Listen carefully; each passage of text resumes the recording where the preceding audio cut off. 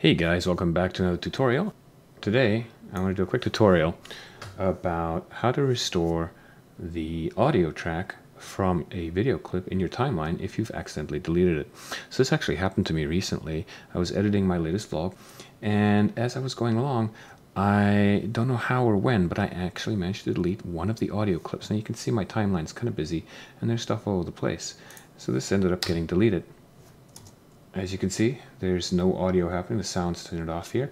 I've disabled the background music here just so you can see what's really happening. The only sound effects you're seeing are the sound effects.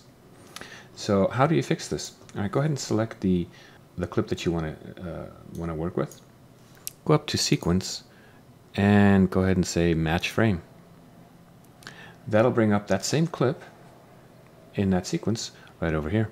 You can then go ahead and grab the sound, bring it down, drop it on your timeline, and that's all there is to it. If you found this tutorial useful, go ahead and like the video, subscribe, and ring the bell to be notified about future videos. Thanks for watching, guys.